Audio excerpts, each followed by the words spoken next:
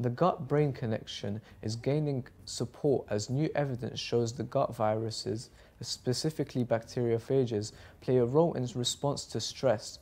The new research published in Nature Microbiology suggests that manipulating these viruses could lead to new treatments for stress-related conditions.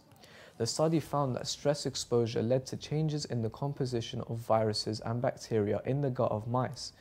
It also found that transplanting viruses from unstressed animals reduces stress hormones and anxiety-like behaviour in the stressed mice.